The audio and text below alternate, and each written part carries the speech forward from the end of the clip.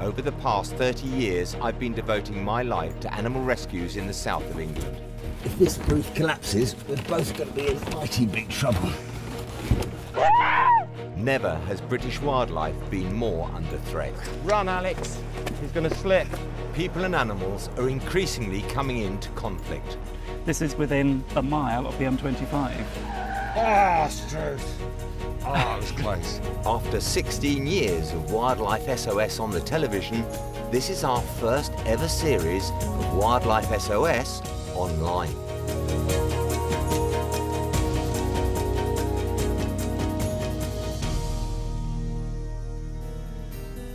In this episode of Wildlife SOS, our baby badger has poo all over its head.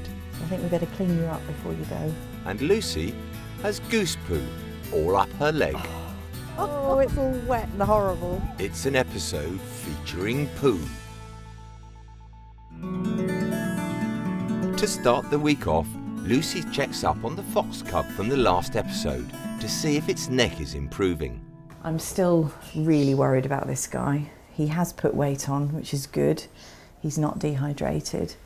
His gums are still pink, but that is a horribly infected wound. It's nasty, isn't it? It really is. When he came in yesterday, it had little maggots in it, which is really early for this time of year, but of course as the weather's changing, we're getting flies. So I'm going to try doing it with him awake today, but we'll see how we get on.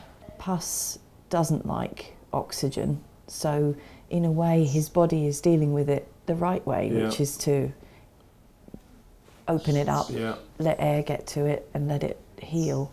But my main worry is obviously there's just so many holes. Once you've got rid of all that discharge, it's still looking really not too bad.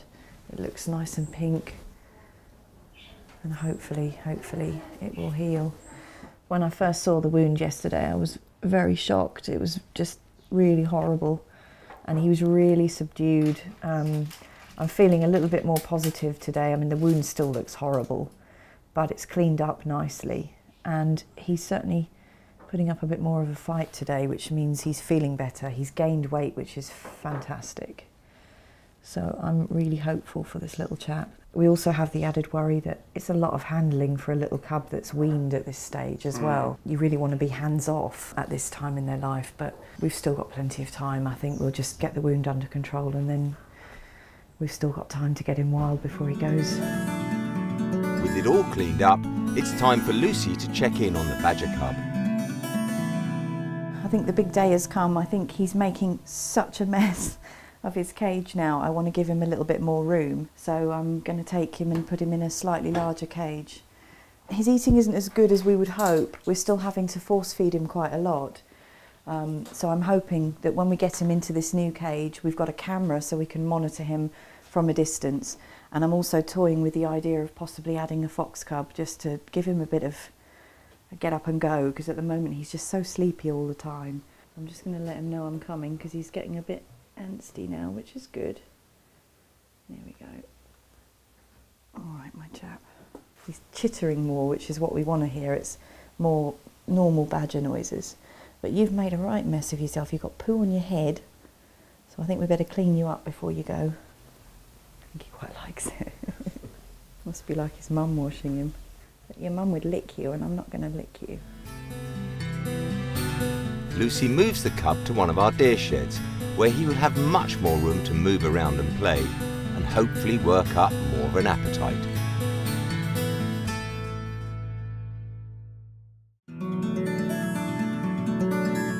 Our first call out of the day was for a mother Canada goose with a suspected broken leg. So Lucy and I head out to take a look. There is a Canada Goose out there. His leg does seem to be at the wrong angle, but there's no sign of any babies, and we were told she had 3 babies with her. So we're going to see if we can entice the Canada Goose into the bank and have a look at the leg, and then we'll decide where we go from there. Well, I'll see if we can encourage them over, but I want to get it really relaxed. Yeah, you'd come straight there, wouldn't you, Turkey? Come on in. Come on. Yeah, come on. The key to catching a Canada Goose is to tempt it in slowly with its favourite food, and patiently wait for it to come within arm's reach. However, that failed, so I went back to the car to grab a swan hook. Well, just watching how close he's been coming to the bank, I've just got a real feeling that I can grab him, and if I do it before Simon gets back, it's going to be brilliant. So here goes. Let's give it a go.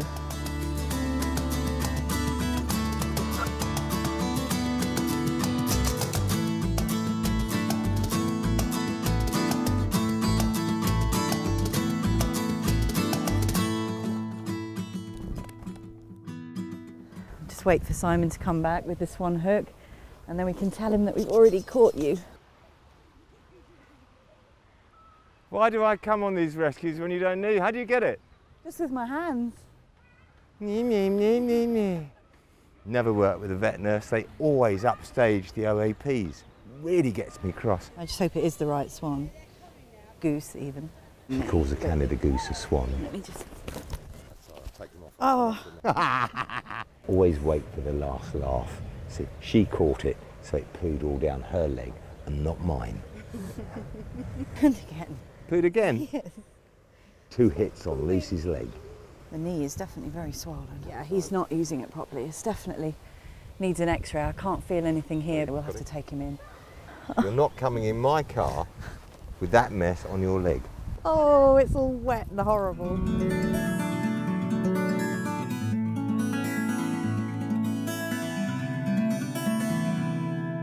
Even though I'm covered in poo, it was still worth it to beat you on that rescue. I'll never bring anybody else again. I'm going to do all my rescues solo. Well, we've got the Canada Goose. We now think it's the dad because they've just seen some babies with another Canada Goose on the other side of the river, so we've now crossed over. We're just going to have a look, see what's going on here, just out of interest. So we know that mum's with babies and they're safe, which is good news. Where are the babies?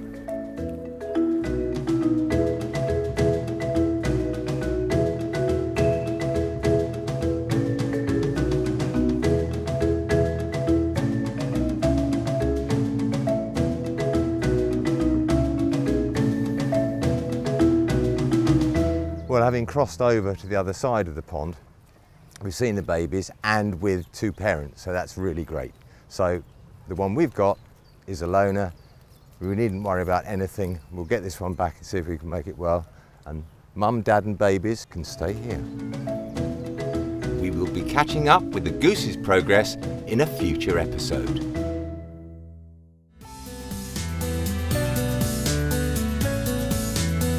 After letting the badger cub settle into his new home for a few days, I catch up with Lucy to see how he's getting on. He's doing really well, he's eating well, but he's only eating when we give him a syringe. I just wonder if he's just getting a little bit unhappy on his own, but see what you think when you see him. He's trashed his pen, isn't he, well and truly? He has. I think he needs a bit more room. He needs another badger to play with. I mean, he's picking at the food, but he's really not eating it well. Putting with a fox cub is not ideal, but just for a couple of weeks until we hopefully get another badger cub in, it might just give him some stimulation. And also, if the fox cub is eating by itself, then it might stimulate the badger to eat by himself, because he's being a bit lazy at the moment because he's not having to fight for food. You feeling a bit hungry, badger? You can't have it in bed, no. I give it to him in his bed. Oh, it's just such decadence. I hold my hand underneath so he doesn't spill any. It's great to see him eating more and gaining weight. However, we won't be able to keep up this 5-star breakfast in bed service forever.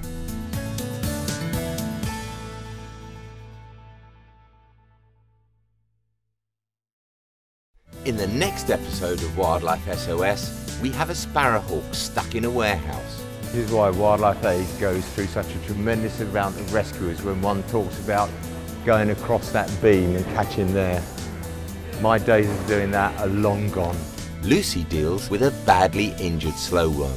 We're going to have a bit of trouble here, I think, closing this.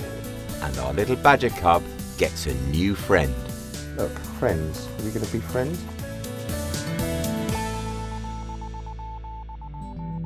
Lift her head right up for me. His gums are nice and pink. He hasn't damaged any of his mouth, which is a really good sign.